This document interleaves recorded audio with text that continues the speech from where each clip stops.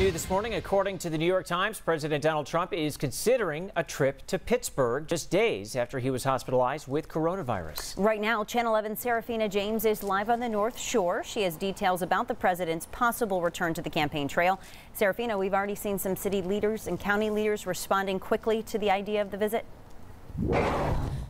Jennifer and Gordon, good morning. And yes, we have. President Trump could be in Pittsburgh as soon as next week, but some of our local leaders aren't on board with that plan. According to a tweet from a White House correspondent with the New York Times, the Trump campaign was exploring the possibility of having an event, not a rally, here possibly next Monday. The president was hospitalized at Walter Reed Medical Center for several days after testing positive for COVID last week, but he returned to the White House on Monday.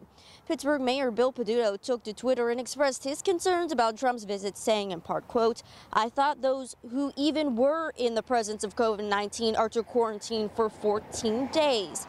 Allegheny County Executive Rich Fitzgerald shared the same sentiment, saying, "Thanks, but no thanks. After a spike this summer, we're doing very well on stopping the spread of hashtag COVID-19. Now, currently, the CDC is recommending that someone who has tested positive for COVID-19 can be around others after 24 hours with no fever and 10 days since symptoms first appeared.